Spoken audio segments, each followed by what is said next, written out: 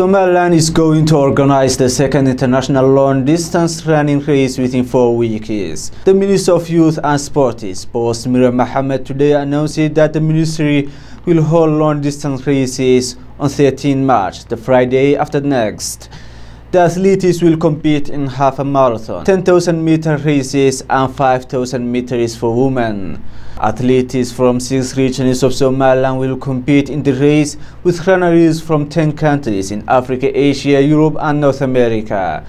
They include athletes from neighboring countries such as Djibouti and Ethiopia, along with runners from Qatar, Bahrain, France and the United States, according to the organizing committee. The Minister of Sports, Boss Mira Mohammed, said the race is organized to encourage Somaliland's youth on realizing their potential.